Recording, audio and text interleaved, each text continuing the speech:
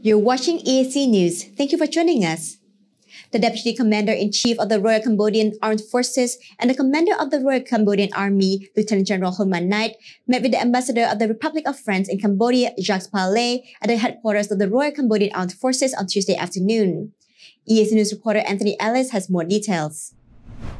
During the meeting, Lieutenant General Hun Manet mentioned the long-standing friendship between the two countries, who have so far enjoyed good cooperation in all fields. On behalf of the Cambodian people, Lieutenant General Hun Manet thanked the French Republic for its past assistance to Cambodia on many important tasks,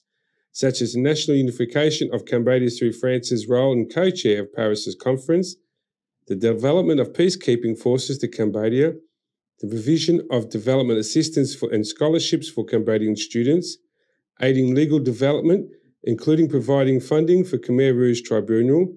supporting the incorporation of Preah Vihear Temple as the World Heritage Site, providing funding for the COVID-19 research project, as well as supporting Cambodia's role in the 2022 ASEAN Chair and the Prime Minister's efforts to find peaceful solution to ongoing conflict in Myanmar.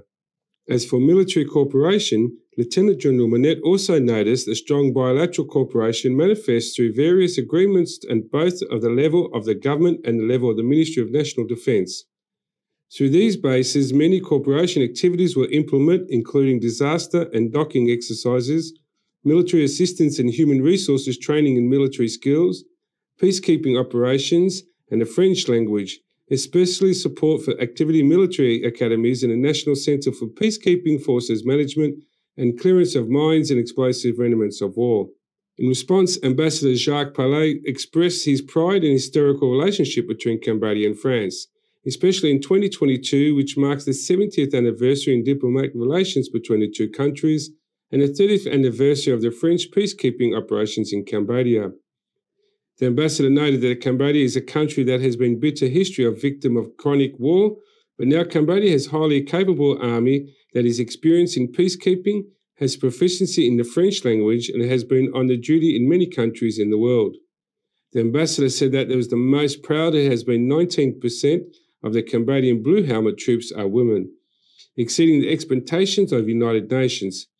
Women forces are very important and high in demand, as most of the victims in warring states are women, making it imperative that the women be able to work closely with other women.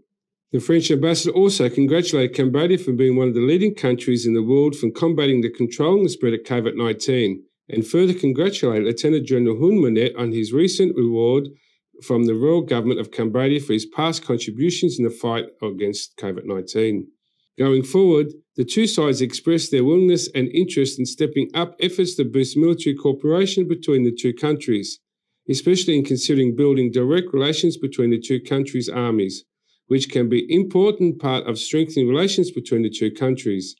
The two sides also exchanged views on the global and regional issues, noting the importance and necessary in peace, stability and development for all. Anthony Ellis, ASEAN News.